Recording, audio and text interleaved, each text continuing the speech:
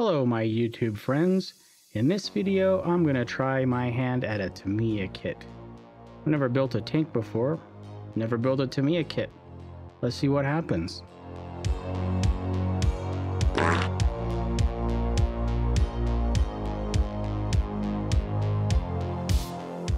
I got this tank for Christmas. Thanks, Chris. This is going to be fun, I hope. So, looking at the parts, looks simple and straightforward. Instructions look like they're easy to follow, so here we go.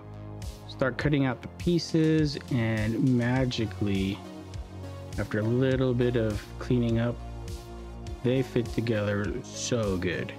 This is night and day compared to that Revell F16 I built last time.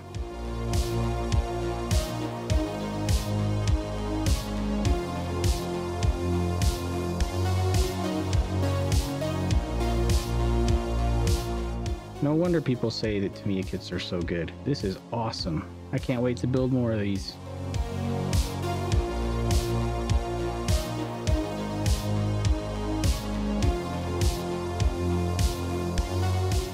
So this thing comes with some little weight things, metal weights. I'm not sure what the point is. This is just a plastic model kit. But I figured I should follow the instructions and put them in. So I did. I used some of that nail super glue that I've had for a while, and that did the trick.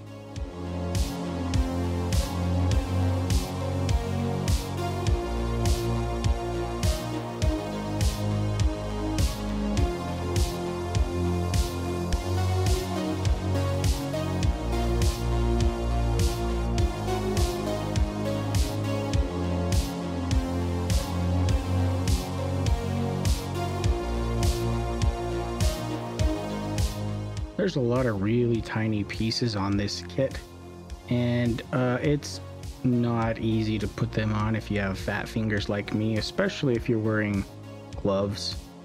I wouldn't recommend wearing gloves. I should have taken them off. Probably would have made it easier, but I still have fat fingers. But small pieces means lots of detail, which means hopefully this thing will look pretty cool when it's done.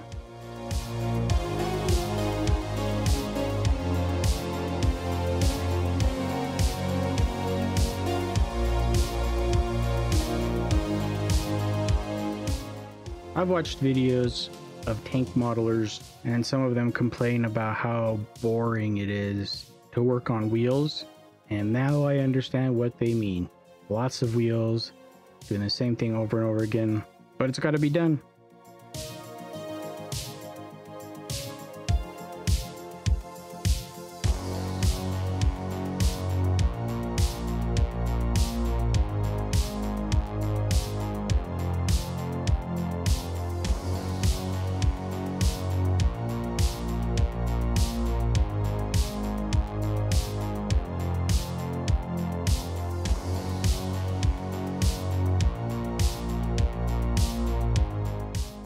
And now we move on to the tracks. I don't know how much time I've spent on Night Shift's channel, but it's a lot. I think I've watched all of his videos multiple times, and I'm glad I did, because I learned a lot of cool things, and I hope to apply them in this build. One of the things I learned from him had to do with tracks and how to put them together. I'm going to try to follow his idea of gluing them all together flat, and then wrapping them around all the wheels, and hope that works. Thanks, Uncle Night Shift. You're awesome.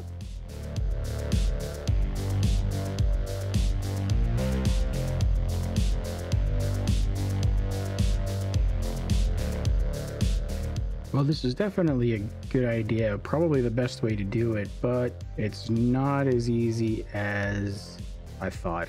Kind of kept falling apart. Maybe I was doing it wrong. I don't know. Eventually I got it to fit though. I did decide to leave one part open so that I could take the track off. I wanted to be able to paint it separately because that's what the pros do, and I want to be a pro too.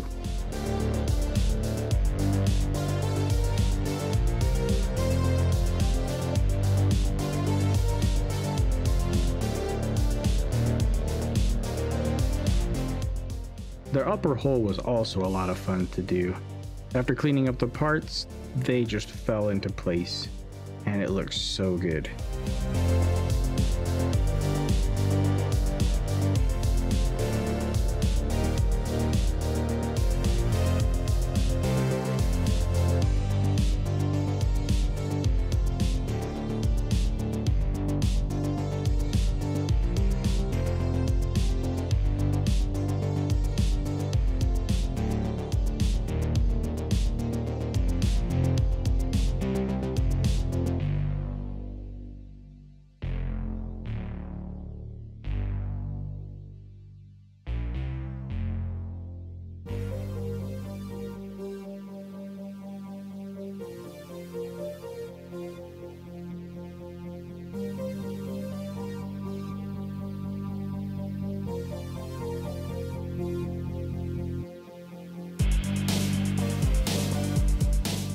Now these little parts were not really fun.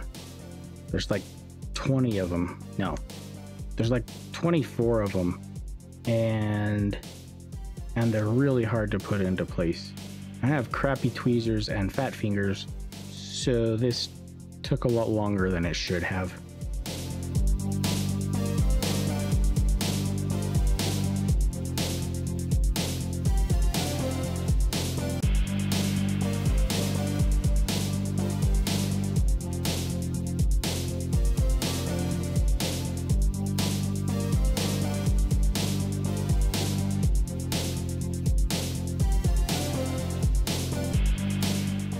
Putting the turret together was like magic.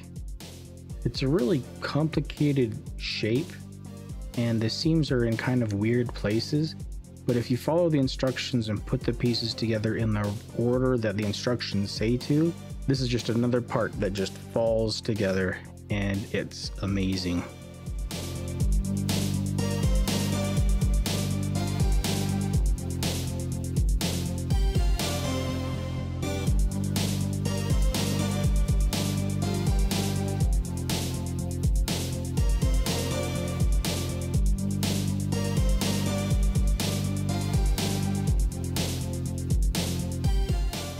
For this little machine gun part that goes on the top, I didn't really like the barrel on it. It just didn't look straight. So I cut it off and decided to do something else with it. So a long time ago, I worked in a place that made wire harnesses that would go into airplanes. And those wire harnesses had connector pins that would go on them, and they would plug into the individual components in the airplane. Well, this place, I guess, ordered a whole bunch of the wrong ones, and they threw them all out. And I thought, man, these are so cool. I could use these for something. And so I grabbed them all out of the garbage and brought them home. And it just so happens that I think this is the perfect application to try and use one of them. And I found a similar size and shape pin component thingy. So I cut the barrel off. Let's have a look at the replay. William, move your head. And I glued it on. Look at the size of that boy's head. Shh. I'm not kidding, it's like an orange on a toothpick. Shh, you're gonna give the boy a complex. Well, that's a huge noggin. It's a virtual planetoid. Has its own weather system. Heed, move! There really wasn't a whole lot of surface area to glue it on, so I kind of had to make a lump of super glue, but it worked. You can actually see there's like an open barrel now, which is kind of cool.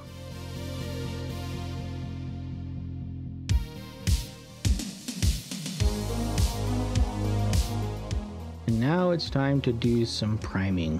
I watched a lot of videos and I've heard a lot of things about a lot of different paints, and some people say some paints are better than others. I don't know which one is the best, but I went with Vallejo paints, and they seem to work okay for me.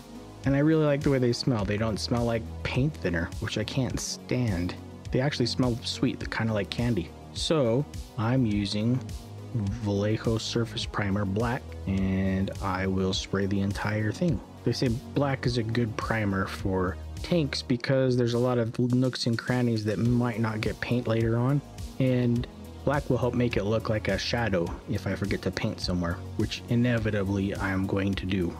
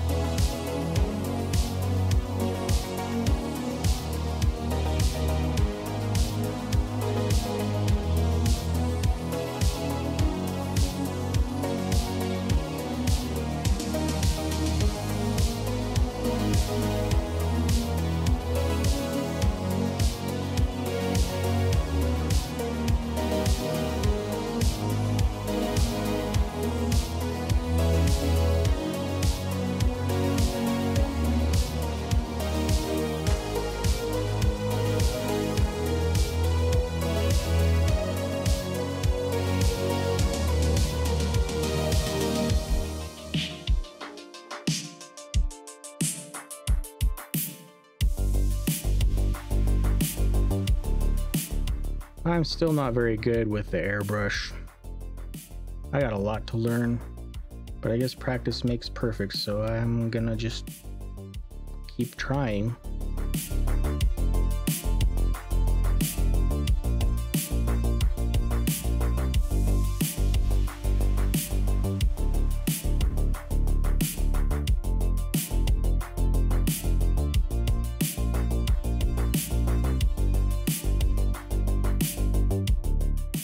Another thing about painting is, what colors should I use? I don't know. Lots of people say lots of different things about different tanks and stuff. I just found this cool looking set on Amazon, so I bought it, and I'll use these paints. There's this Vallejo olive drab color, looks good enough to me. I am not an expert on tanks, let alone World War II tanks. I don't know anything about them. The only thing I know is that this tank is called an M4 Sherman because it's on the box. I'm just building it because I think it looks cool, and hopefully it'll turn out good at the end. So I don't know if olive drab or this specific olive drab is the right color, but I'm going to use it because that's good enough for me. And the point of this build is to apply some techniques that I've learned from other people and see if I can make them work for me, or if I come up with something easier or better for myself, and I'll share that with you. Chances are though, I'm not going to come up with something better than all of the pros. They've been doing this for a lot longer than me, and I trust them.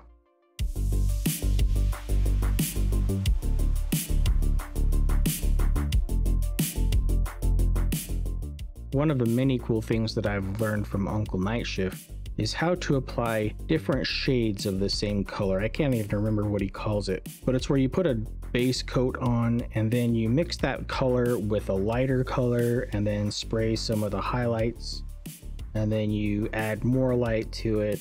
You spray even less areas, really highlight stuff, and it makes the paint job a little bit more dynamic.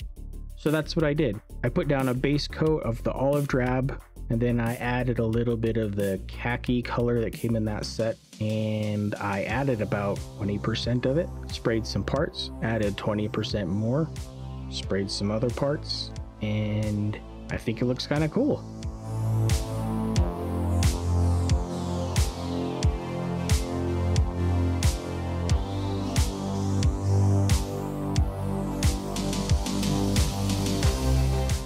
I put the base coat on a little thicker than I would have liked, and so the black primer really got washed out, and I wanted to bring some of that back, so I decided to do a little bit of post shading. So out comes the black paint.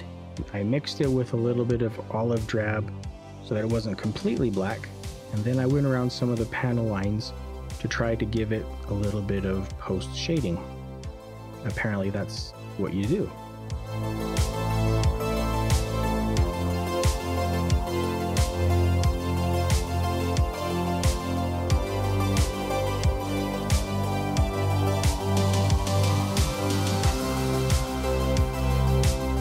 I went with this German gray color. It looks more like really dark rust.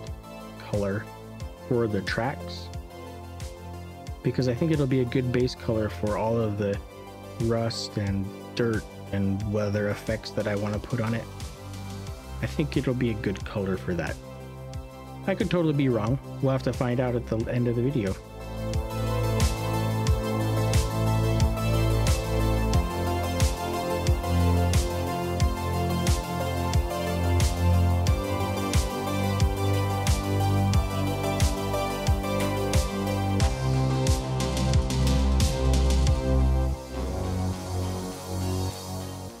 I got this cool set here from Vallejo, and I decided to follow the steps that Night Shift has in this video here. But basically what he does is he uses 4 rust colors and paints them onto the tracks, starting with the lightest and then going darker and darker. Looks like a good plan to me. I don't have the same paints as him because I'm kind of sold on this Vallejo stuff, but I'm going to follow the same steps. So I'll start with the light color. It's almost like a yellow. Mix it with water, kind of turn it into a wash, and cover all of the tank track tread thingies.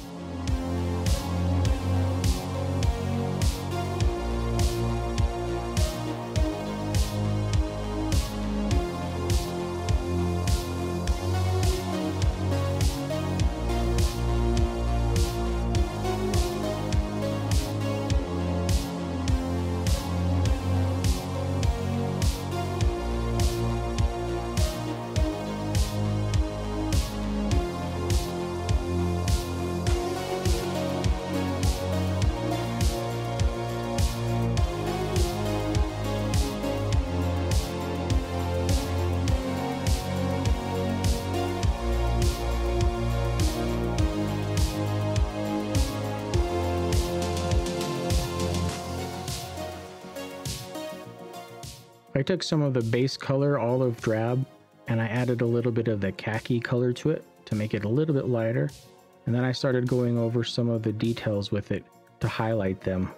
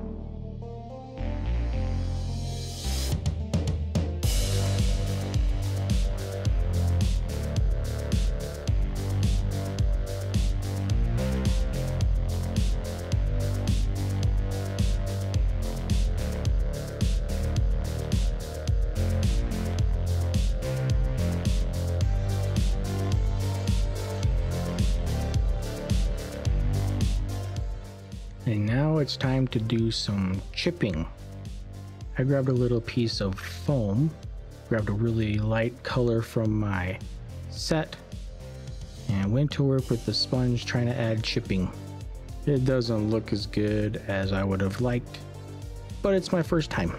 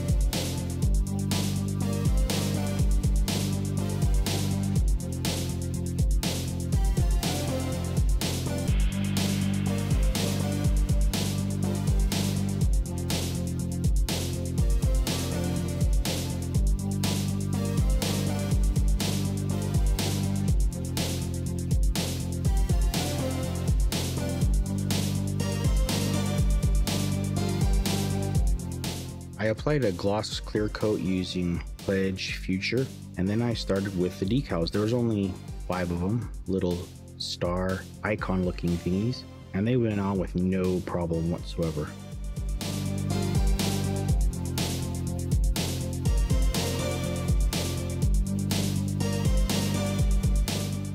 The next step was to add some oil paints. I grabbed 2 colors, a light one and a dark one, and I thinned it with a little bit of mineral spirits, and then I started putting dots everywhere.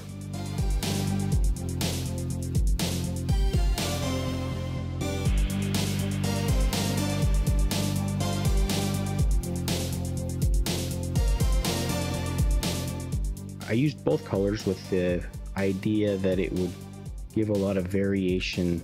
Once all of the dots were done, I grabbed my mineral spirits, dipped the brush in, and then I started to blend the colors together. This was actually a really fun process.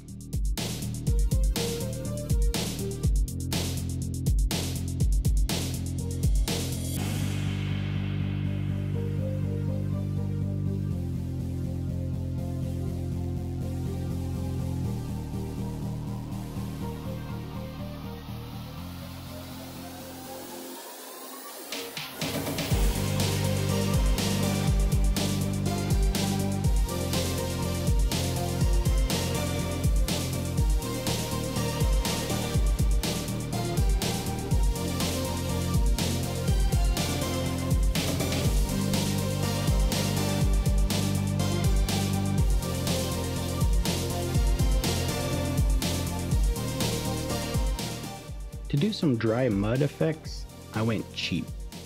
I bought a 50-cent craft paint and I painted it all over the tracks and the wheels. This probably wasn't a good idea, but take a look, you can judge for yourself.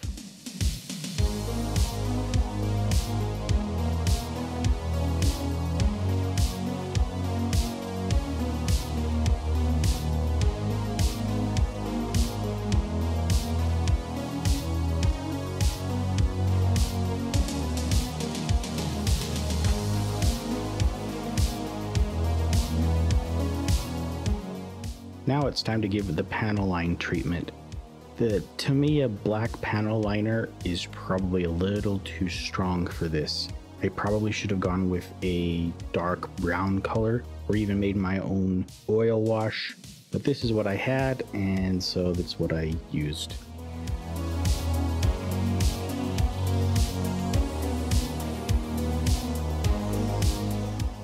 So here's a real frustrating part. I was looking forward to playing with these new pigments that I got, and I went to town with it. I brushed them all over, and then my camera died, and I didn't know. And I probably spent like 45 minutes adding pigments, dry brushing them on, then mixing with a little bit of water and matte varnish. I think it turned out pretty cool, but you don't get to see how I did it, unfortunately. Sorry. So here we are on the final stretch, finishing everything up. I found an old bottle of dull coat from Testers, and I sprayed that all over everything to make sure that all of the surfaces were unified and completely matte.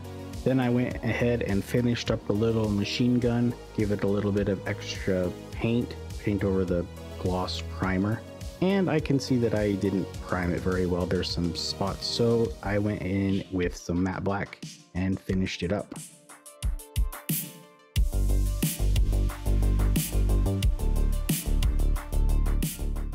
Alright, here we go, the final step, putting everything together. This was not easy because there's so much paint and stuff.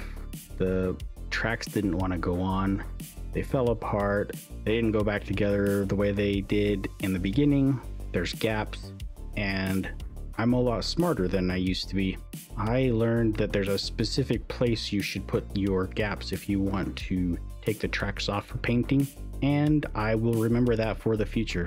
But as you can see here, I struggled and struggled and struggled, but eventually I got it to kind of work, and the broken gaps are at least semi-hidden. So yeah, I did my best.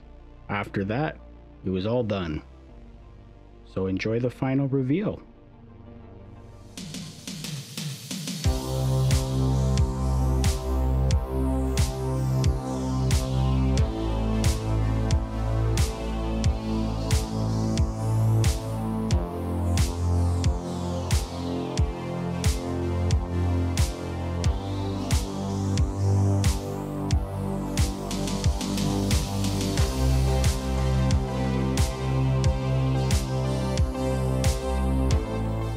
If you like this video, give me a thumbs up, give me a like.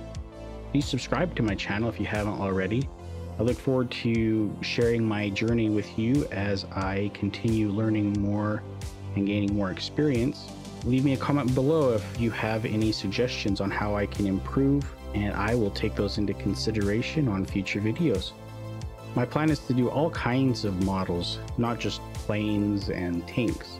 I want to do cars and boats, spaceships, star destroyers, all kinds of stuff. So stay tuned, and we'll see you next time.